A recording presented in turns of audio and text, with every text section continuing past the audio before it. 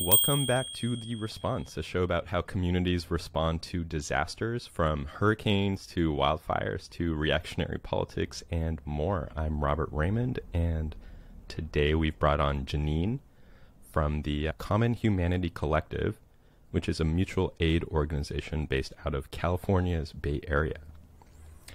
Welcome to The Response. It's great to have you on. Thanks so much for having me. It's great to be here. So I'm wondering if we can start by just having you briefly introduce yourself and just, letting us know how you came to do the work that you're doing.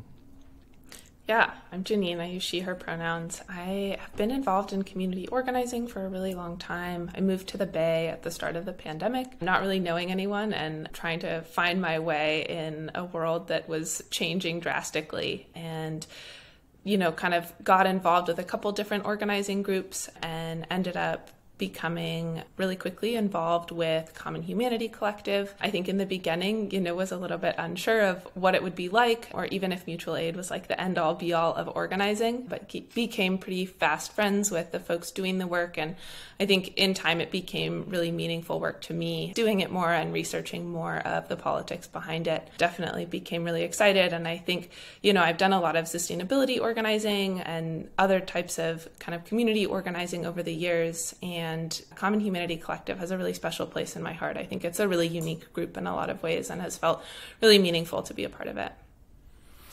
Awesome. So tell us about the organization, like what you do and when you got started, and let's maybe just give us a little bit of an orienting picture of what you do so we can sort of launch into our conversation around mutual aid from there.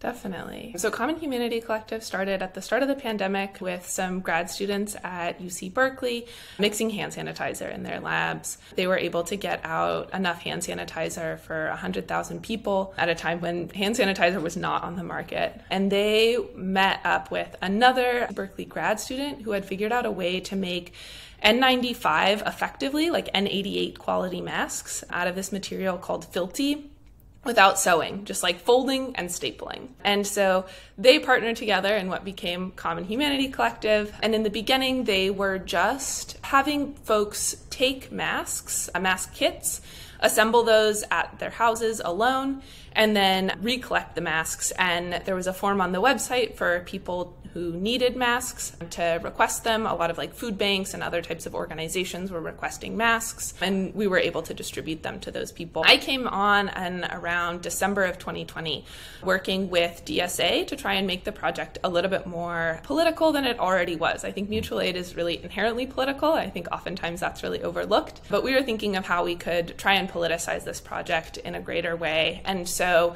what we started doing was building these mask kits in the parks outside during like winter of COVID 2020, and then driving those kits to people's houses. And then we would all get on a Zoom call. And for those Zoom calls, we had readings that we would be discussing.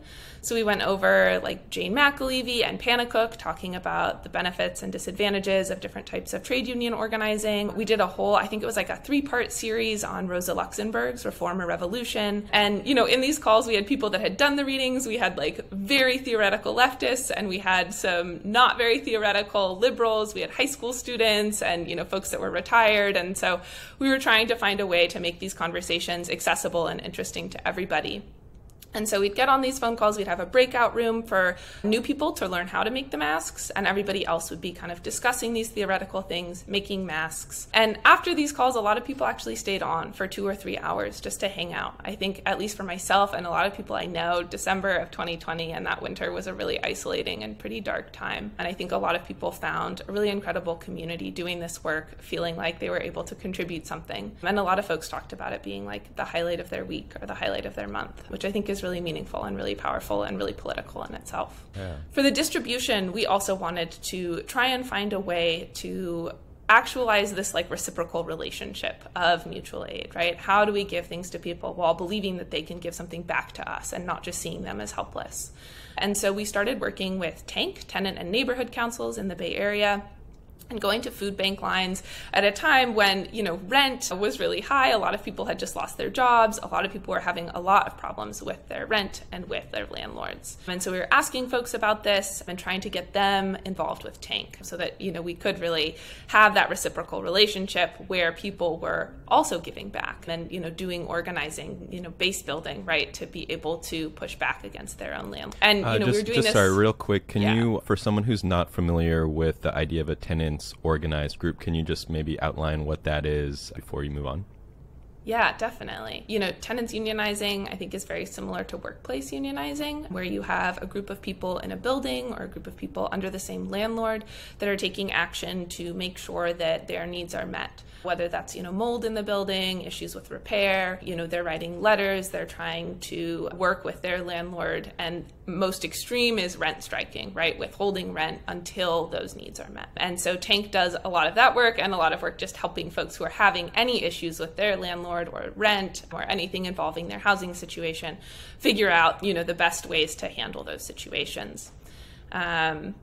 And so, we were distributing to folks in different languages. We had folks come out speaking Spanish or Cantonese, Mandarin, and largely, unfortunately, this project was not as successful as we had hoped. Not that many people ended up joining Tank, which I think speaks to the challenges, working across class divides and oftentimes racial divides, and also getting folks who are, working potentially 1, 2, maybe more jobs to take more time out of their life to try and organize. It became really difficult.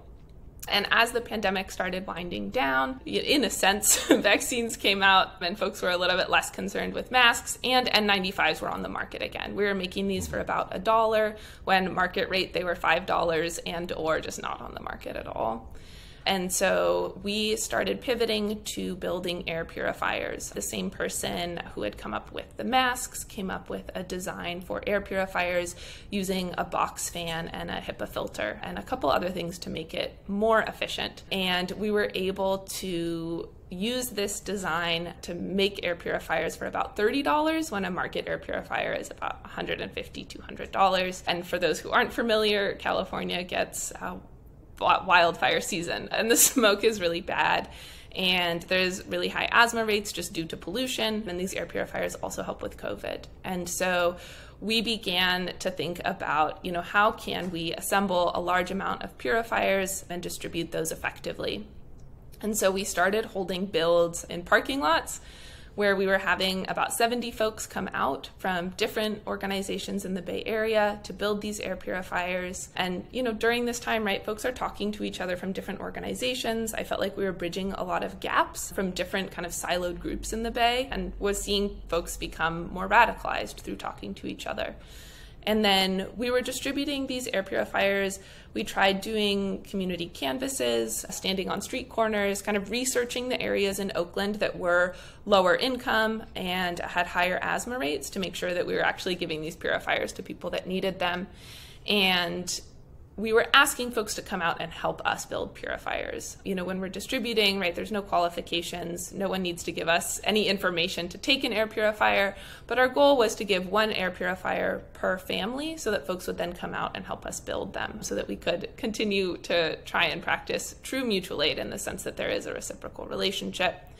That was somewhat successful, but I think not quite as much as we wanted. We had some people come out from our distributions to build air purifiers, but we were able to build, I think, around 1,400 purifiers and work with a lot of different groups through that process. That ended about a year ago, and we started to think of other ways to try and really, again, make mutual aid mutual. And so we started going to a lot of places and building air purifiers or masks with the folks that would inevitably take them home. And so we went to an Afghanistan refugee fair. The Ella Baker Center is an organization in the Bay that is working around prison reform and abolition. And we went to a couple of their mutual aid events. We went to a school in Fruitvale to build air purifiers and kind of teach the students to build purifiers.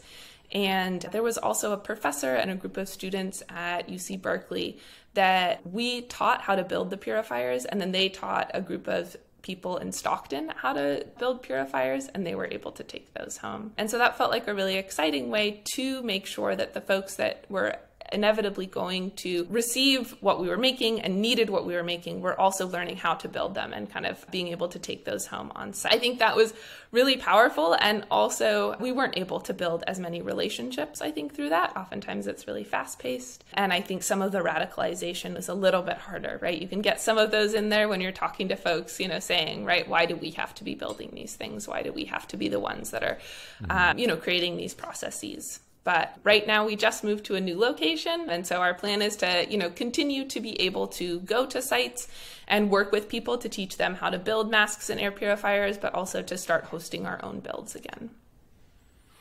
Got it. Yeah, thank you so much for that. A really thorough history, and brought up so many things for me just hearing you sort of outline the trajectory of the pandemic, and like just thinking back to where I was in early 2020, and I was living in Chico at the time, and the DSA chapter there was actually doing a lot of great work. Although the reading groups that you all were doing here sound amazing, and that would have definitely been something that I would have loved to jump into, especially at such an isolating time for everybody. And yeah, thank you for sort of talking about Tank and the tenants organizing stuff, which I think is a really interesting parallel to this work. And of course, the wildfires and the intersection of the work that you're doing with sort of, I suppose you could just, climate change induced weather related events. That summer of 2020 was really brutal here in the Bay Area with the wildfire smoke. And so, yeah, it's cool to hear that you all were sort of focusing on sort of these broader issues at the same time. And you mentioned something which I really like the way that you put it, and it's something that I wanted to get into with you a little later, but I think I'm just you did such a thorough job of incorporating a lot of what I wanted to ask you about in your opening introduction about Common Humanity Collective. So I'm just going to jump to asking you about this idea of making mutual aid more mutual. So I think, mutual aid, and as a concept, I think a lot of people have been more exposed to it, I think, since the pandemic, just because, mutual aid often ends up popping up when there are huge gaps in sort of the official services that the state would provide, or, local municipalities or the federal government or state governments. And that was definitely something that happened during COVID, is continuing to happen during the pandemic. And I don't know, I see like a lot of examples of stuff that is labeled mutual aid. And I'm like, is that mutual aid? Like, I won't get into the details, but like, I'm curious if you were to sort of describe mutual aid in your own like conception of it and what you believe it should be, and what you're trying to make your mutual aid and your work really sort of live up to this concept of, and we don't really need to define it here because we've talked about mutual aid so much on the show, but mutuality and the two-way nature of mutual aid being so central to it.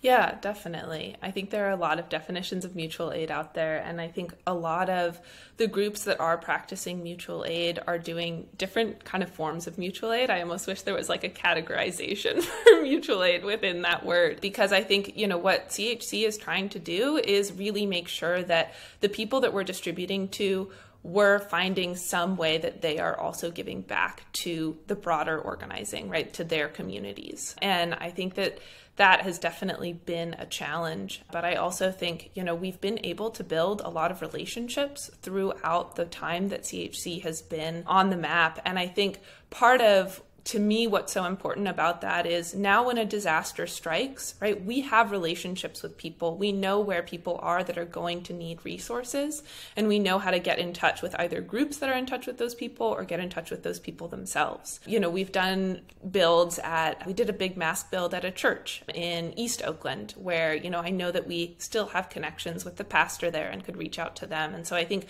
those relationships are really foundational because, like you're saying, in COVID and, with climate change, I think we're really realizing that no one is going to step in to help us, right? Miriam Kaba says, we're all we've got. And it's such a simple quote, but I think it's so important, right? We have to help each other because no one has been there to help us. And so I think it's really important to try and make sure that we're not just giving things to people, that there is a lot more there. And I would say, another thing that I think has been really wonderful about working with CHC is the ways that we've been able to kind of further other groups' goals. And so we've worked with Critical Resistance, which is an amazing abolitionist organization. We've worked with Sunrise that does, advocates for a Green New Deal and other climate advocacy work. We've worked with Asians for Black Lives, Segura Te Land Trust, which is an amazing Indigenous-led land back land trust in the Bay Area, and countless other groups that we've been able to bring out to the air purifier builds and also give air purifiers to. And in that case, right, we're kind of releasing control of the distribution. We're not able to make sure that relationship is reciprocal, but the air purifiers have gone on to help them with their organizing. And we've worked with, tank, tenant, and neighborhood councils to be able to try and build tenant unions with an air purifier, right? Oftentimes it builds a lot of trust when you're talking to someone to be able to give them something and talk about, what that means. And I've had, folks that we distributed air purifiers to, we would call them afterwards and, check in with them, see if they had questions, ask them to come out to a build, see how the air purifier was working. And I had one person stay on the phone with me for a really long time and talk about how, no one has ever come to their neighborhood before, right? The state is not doing anything there. You don't see the billionaires on the street corners there trying to redistribute their wealth. And I think that goes back to that central point as well of, we have to take care of each other because no one else is going to. And I think a lot of folks might see mutual aid as something that, the state should be just doing. And I think that, within our group, there's also some political tension around that. But I think personally, in the world that I want to live in, there is mutual aid, right? I think we are, continuing to work with each other and help each other. And I think people don't oftentimes realize the ways that they're already practicing mutual aid, just in their own lives, giving a ride to a friend, bringing someone food when they're sick, right? All of these ways or all of these things are ways that we're already practicing mutual aid. Yeah, no, absolutely. And yeah, I really like the way that you sort of outline this tension between, these are things that the state should be providing versus these are things that we happen to be providing in an atmosphere where the state is completely lacking. And what do we just, sit back and not do anything because we're, feel like we shouldn't have to do this kind of stuff. But what I really, another, I guess, pillar of mutual aid that I think about when I think of mutual aid is what you also mentioned earlier as it being inherently political. So there are these two sort of elements to it, right? Where it's inherently political because it's sort of building a sense of collective solidarity and bringing neighborhoods together. And one of the main things that those in power would like to see us not do is actually get together and get to know our neighbors and build a tenants union and sort of get to talking about stuff. That's pretty subversive in a lot of ways. And in that sense, I think mutual aid definitely has this sort of inherent politicalness to it. But then there's also the explicit political stuff that I think is something that I really appreciate with your perspective is how do we infuse actually trying to politicize people and politicize what we're doing so that, we aren't just, and that's a big, air quotes around the just because it's incredibly important, but we're not just talking to neighbors and building sort of this organic sense of community, but we're also infusing that with very explicit politics and getting people engaged. And that's where I love the reading group. When we spoke to Joshua Potash a couple of weeks ago, he also talked about his mutual aid organization, Washington Square Park. They do reading groups too. And I just really love that idea. And yeah, I'm just wondering if you want to maybe talk a little bit more about that, either the inherent political nature of mutual aid or this explicit element that you also brought up. I guess I just threw a lot at you, so feel free to attack that however you want. Yeah, definitely. There's lots of things I would say to that. And, we've also continued to do reading groups. In moments we've gotten more overwhelmed and kind of pushed them to the side. But outside of the mass group, there's a group of us that have been reading different books and continuing to discuss those. And I think that is really important. And I will also say, I've seen people be politicized through CHC in a way I haven't actually with any other organizing that I've done. And that's been really incredible. The grad students across the UC system are on strike right now, as I'm sure many folks are aware. Probably not when this podcast airs. They will mostly likely be back. But there is a couple folks from Common Humanity Collective that have been out on the picket lines because they're grad students or postdocs. And they've been talking about how they don't know if they would be on the picket line. They don't know if they'd be actively organizing as much as they are without Common Humanity Collective. I've watched people go from being kind of apolitical to becoming really radical through this work. I think it does politicize people to be in community with each other, doing this work, thinking about these things, and, confronting on a daily basis, right? Why are we the ones that are having to do this work? And why aren't we getting more support in that? And, the issues in Oakland that we're seeing around asthma, around, low income people not being able to afford the things that they need to be able to stay healthy. One thing I would also say is I really think mutual aid is the bedrock to any organizing. I think, you can't have prison abolition if people don't know each other, if people aren't caring for each other. I think, a piece of abolishing the prison industrial complex, a really important piece, is obviously abolishing capitalism, because the idea behind that, right, is that folks are forced into places where they have to commit crimes. And I think that is happening less if you have people you can go to and resources that you can get to be able to meet your needs.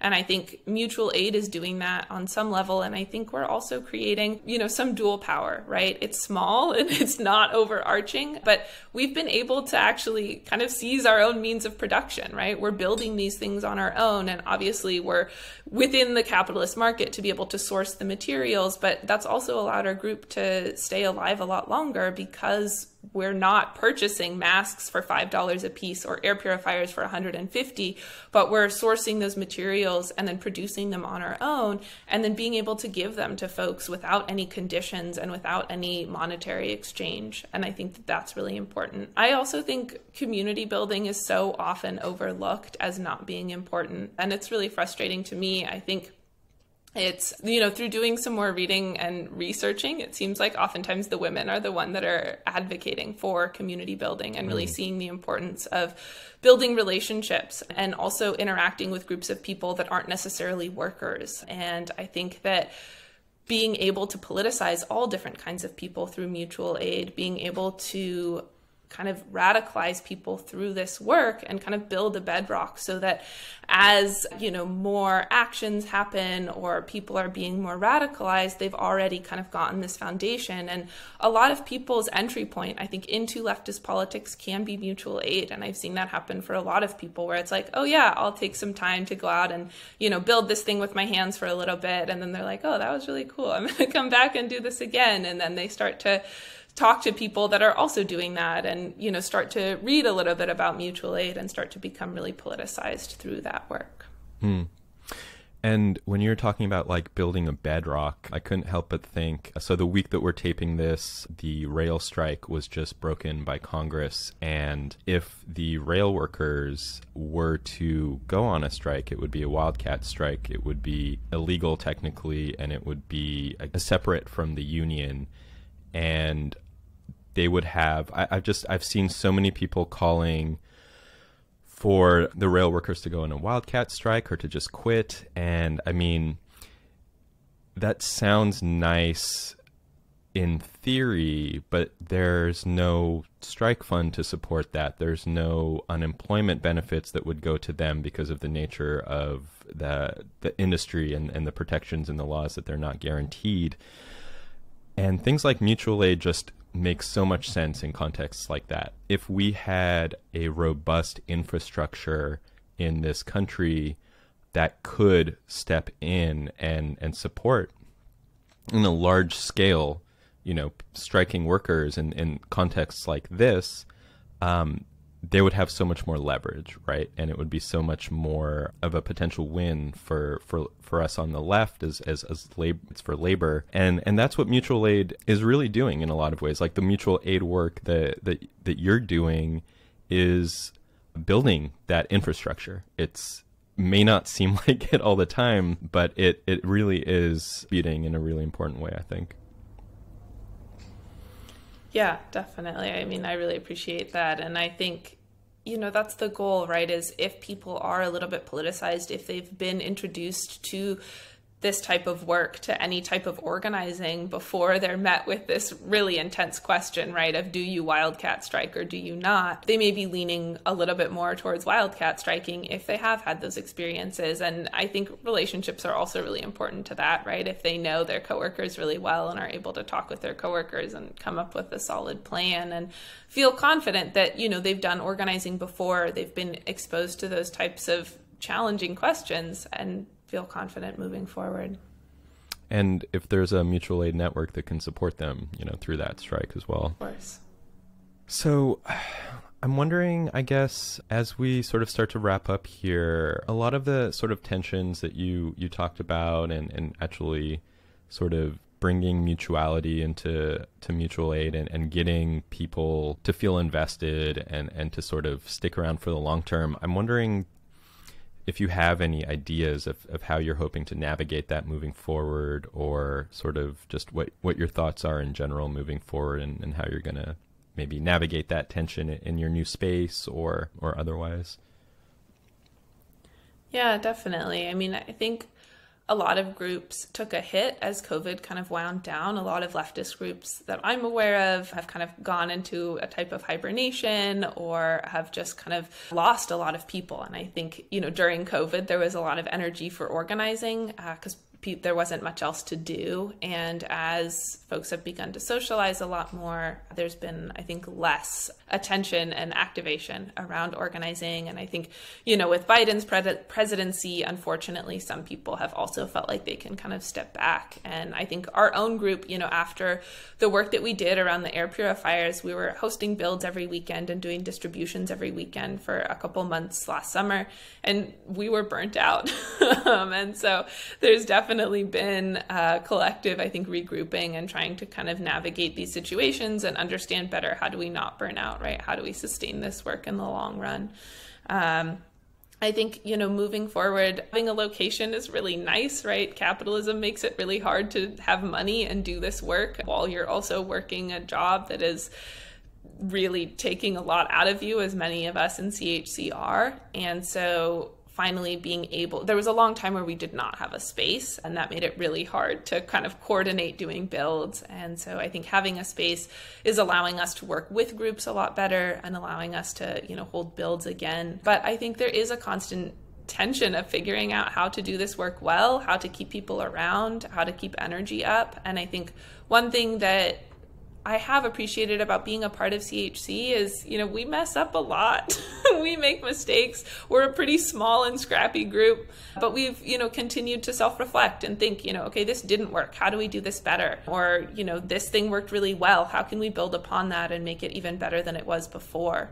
I think, not giving up and celebrating the small wins, right? Mutual aid doesn't have a clear win, like a strategy around electoralism or even trade union organizing, right? But mutual aid, I think you have to celebrate the little things, right? When, you're able to build 1,400 purifiers and get those out to people in Oakland, that felt like a big win for us, I think. And okay, so I'm wondering, just a final question. Do you have any advice for people who maybe want to start or join a mutual aid organization? Any things that you've learned or challenges that have arisen aside from, what you've mentioned already? Any resources out there? And also, if there are local folks who want to get involved with CHC, help with any of the efforts that you all are doing, like any upcoming events or anything that they can jump into and plug in? Yeah, definitely. Our website, commonhumanitycollective.org, has our contact link. And whether you're local or not, if you're interested in starting a mutual aid group or you have a mutual aid group, please reach out. We've really enjoyed talking to folks from across the US and some folks in Canada and kind of, doing mutual aid around how to do mutual aid, right? Sharing ideas and trying to figure out what works. And we've been able to send boxes of supplies to build masks to a lot of mutual aid groups around the country. And that's been really exciting. So, definitely reach out to us. I think we're pretty responsive and really wanting to talk to people and understand how to do this work better, right? There's no reason to reinvent the wheel and to be so siloed. On our website, there's also information on how to build the air purifiers and masks and where to source those materials if people are interested in that. And our Instagram and Twitter is CHumanityC. That's where we're posting upcoming. And we're also on Mastodon at Common Humanity Collective with the collectiva.social. And that is definitely a place that you can find us as well. As far as tips, don't be too hard on yourself, right? Show up. Even just having another person in the room, I think, to bounce ideas off of is really helpful. Make mistakes and build off of them. It's never going to be perfect. I think sometimes organizing on the left can hold itself to a standard that I think is unreasonable, right? We all are living under capitalism where we have jobs and potentially families or friends, and we're busy, and just doing what you can in this world to make it a little bit better, I think, is really important. Not getting down if you're not showing up to every meeting is not worth it. Showing up once is really important. We have a air purifier build coming up on December 17th and would definitely love to see, as many folks there as possible. I know it's not really fire season anymore, but again, these purifiers are really helpful for air pollution and for COVID, and we're going into a big COVID surge. So definitely still really valuable and important things to be able to make. And we have a mask build on January 22nd. And so follow us on social media, get involved on our website for more information and details to come about both of those. And we will throw the links for all of that into either the YouTube description or the show notes, depending on where you're listening or watching. Thank you so much, Genean. This has been awesome. Thanks so much for having me. It was great. This has been an interview with Genean of the mutual aid organization Common Humanity Collective. And so you can find out more about them at their website, commonhumanitycollective.org. We'll see you next time.